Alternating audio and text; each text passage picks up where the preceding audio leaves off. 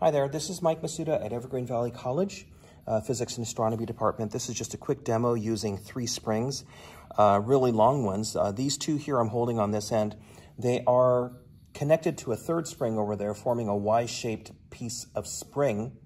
And what I'm going to do is demonstrate the concept of constructive and destructive interference a little bit. It's not the perfect analogy, but at least you'll get a sense of what's going on here. What I'm going to do is have this contact the ground here, and I'm going to move the 2 springs both to the left and right simultaneously. I'm going to basically move my arms this way and then back out this way. And so it'll be a quick flick of the wrist here so that they both produce the same type of wave, crest and crest simultaneously.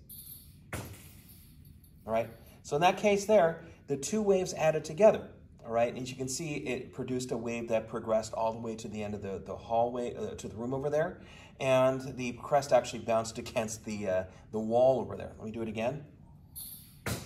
Okay, so you get that effect. I can do the same thing going the other way. It also produces that effect also, right? When the crests add up together, you get that. Now, if I do this such that I bring my arms in and out, okay, in other words, both arms inwards and back out again like this, I'll do it faster now, you'll see that they don't quite do that. In fact, they will be canceling each other out, okay? So you can slow it down if you want to, but there isn't a whole lot of energy that is transferred in this case here, because the waves, when they meet at the intersection, they cancel each other out through destructive interference. One wave is trying to go one way, the other wave is trying to go the other way, and through that fight, they basically cancel each other out. And so the overall effectiveness of this, as it continues onwards, is that the amplitude is diminished significantly. All right, that's called destructive interference.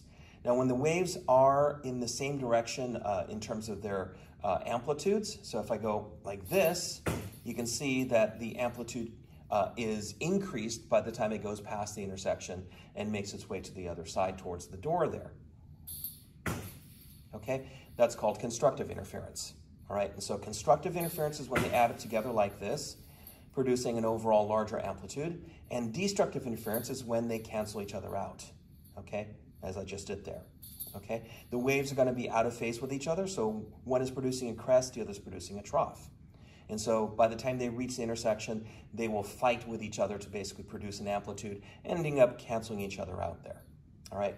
Again, these are just springs as I'm holding it here. All right. I'm just demonstrating the fact that these things are interacting with each other, producing an analogy of the constructive and destructive interference for sound and for light. Thank you.